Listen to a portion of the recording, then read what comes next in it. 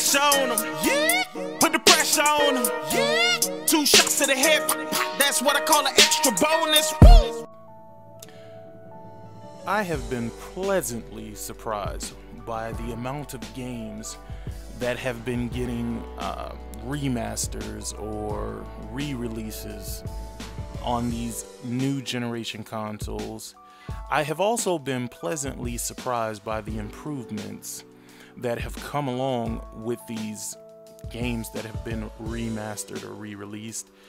I don't know what Sega's doing though. Shenmue looks terrible for this day and age. It looks like all they did was took the Xbox, the OG Xbox port, and ported it over to the new consoles. I am really bothered by this particular ordeal. I was super hyped to get Shenmue 1 and 2 and anticipating Shenmue 3. But now that I take a closer look at what they have released as a way of showcasing what you will get, I must say that I am not satisfied with the final products. Now, with that being said, I'm usually an early adopter of everything. Even if I don't play it right away, this I cannot support. This I will be supporting at a later time, usually somewhere around the time where it's in the bargain bin. Maybe even buy it digitally when it's like $5 or something like that.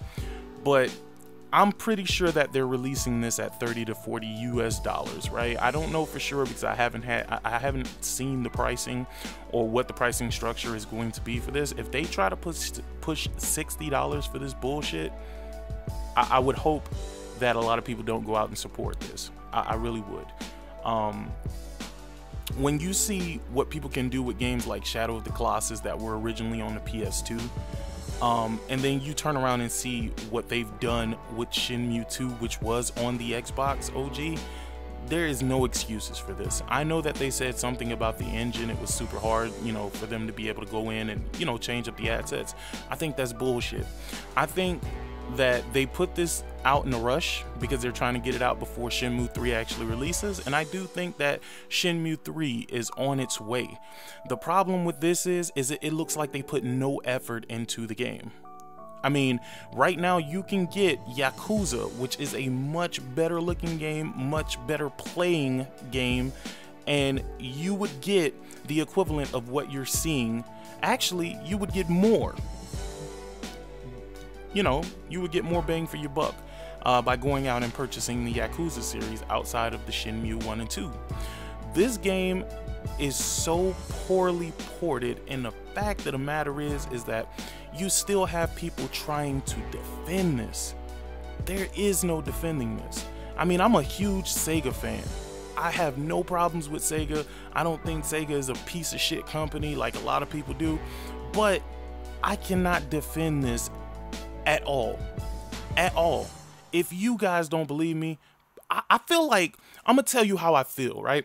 I feel like Xbox could have did a better job at changing this game, at giving it a better coat of paint, so to speak, than Sega did with their own property. I mean, when you look at the likes of, like, let's say Red Dead Redemption on the Xbox One with the enhancements and stuff like that, right? And then you turn around and see this game, you're like, what in the hell is this? I mean, this just, it really doesn't make any sense that this game looks the way that it does, right? Now, let's talk about the way it's going to play. If they haven't done anything, if they were unable to change certain aspects in the engine, you shouldn't expect much more from the control scheme. If the control scheme was antiquated then, you're probably going to have an antiquated control scheme now. That's just what it is, because if their excuse is we couldn't go back and change the assets because of how the engine was and we didn't have the ability to go back and upgrade or up-res the textures and shit like that, then what are they going to be able to do with the control scheme? I mean, there's a lot of reasons why people should be worried that I think they aren't worried, but I mean, it's up to you guys. I mean, I'm not trying to start no like fake outrage for nothing. I mean, but this game definitely doesn't look like they did anything. It doesn't look like they put anything into it. And I'm just a little disappointed. That's all. I'm just a little disappointed in Sega. I would imagine that Sega would put more quality into their games, but this just doesn't sit right with me. And I just can't. I can't defend it, man.